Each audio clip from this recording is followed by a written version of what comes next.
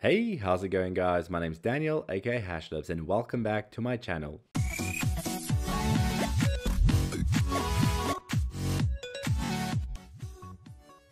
If you are new to my channel, welcome and consider subscribing.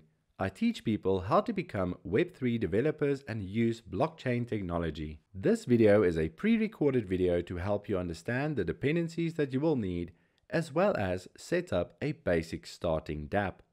This Dapp, you'll be able to connect to MetaMask and follow along with future tutorials. So to get started, you will need Node.js. Go to nodejs.org and then download Node for your operating system and follow the installation process. Next, we will need to use an IDE. Now you can use whatever IDE you prefer.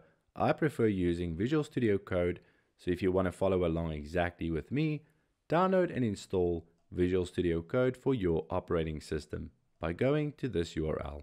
Now that we have Node.js and Visual Studio Code installed, the next thing is to get the repository. You can go to this GitHub repo. I'll leave this link in the description. But what you want to do is click on releases over here and then simply go and download the zip file. Extract the zip file, and then here is the actual repo that we will use. You need to now go ahead and open this in Visual Studio Code. In Visual Studio Code, let's click on Open, go and find that folder and open it up in the root directory. Now that we have our project loaded in Visual Studio Code, let's click on Terminal at the top and select a new terminal.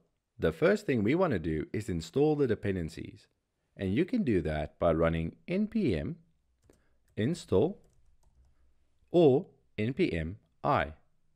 Now click enter and let it install the dependencies. After the installation process is complete, you should see a screen like this.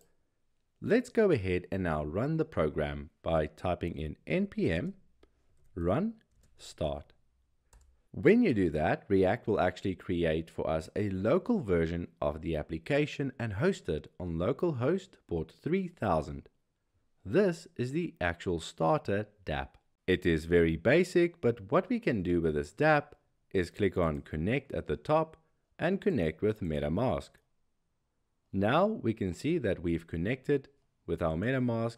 We can also right click, inspect the page, go to the console and also click on get balance. This will return to me a balance of NFTs that I have. This is just a starting Dapp, and for the future tutorials we'll work from this base point. Going back to the code, I would just like to show you that while the application is running, you should see it running over here. We can stop the execution by pressing Ctrl+C, and this will end our server. Basically, if we now refresh the page, you can see it's no longer there. We can start it again by simply running npm run start. Once we do that, we should see the application back up. So that is how you start and stop the application.